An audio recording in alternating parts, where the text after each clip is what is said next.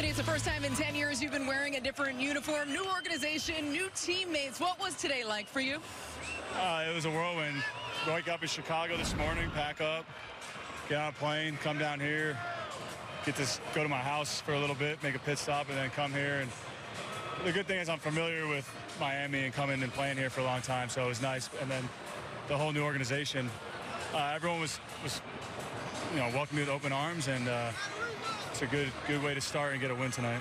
You broke the tie in the sixth with a 449-foot blast. When you hit one like that, does it take some of the pressure off you to produce and allow you to relax a little bit?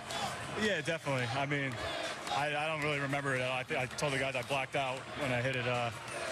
But, it's one of those things where, Jameson pitched really well tonight, and getting the win is first and foremost, and then getting a couple knocks on top of it your first game is definitely helps ease it a little bit, but it was overall a long day, but well worth it. This team has to gain a lot of ground in the standings, but what do you think this group is capable of?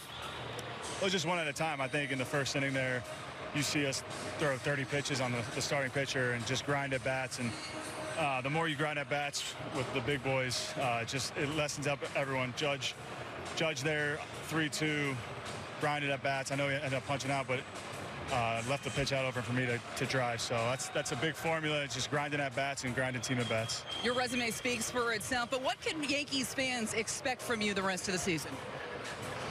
Just one day at a time. Just have fun. That's what I try to do. Try to be as relaxed as I can be and enjoy the moment. I try to just enjoy every moment. I enjoyed this like no other today. So it was a lot of fun, and I look forward to coming back tomorrow. Anthony, thanks for the time. Congratulations on the win. Appreciate it.